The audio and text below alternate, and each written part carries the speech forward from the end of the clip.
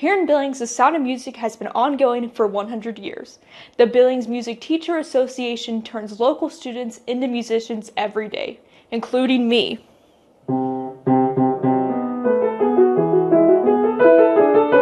Since 1924, music teachers have gathered together to teach music from infants to elders. Seeing students' joy on their faces when they've learned a new piece or when they've learned a new skill, I think that is the most exciting thing. Therese Bertrand is the current president of the Billings Music Teachers Association.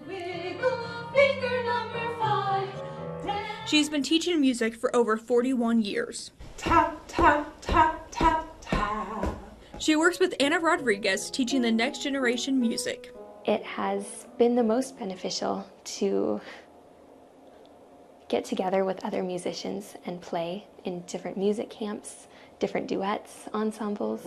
Although Bertrand and Rodriguez teach any age of students, their pride and joy comes from teaching young children the delights of music. And then like with my little ones, just seeing their response in their eyes to music, like this little 1-year-old that I'm working with, her eyes just, it's just really neat. It just makes me excited. But others do begin learning music much later in life, a perhaps more unconventional path, and one that for Bertrand begins with the conversation. I always have people come and talk to me first. I always I ask them what they're looking for, and then I have policies that I go through, and if it's a good fit, fine. If it's not a good fit, then that's fine too. Besides being a good fit, the most important thing a new student can bring is a positive attitude and an ADA key acoustic piano.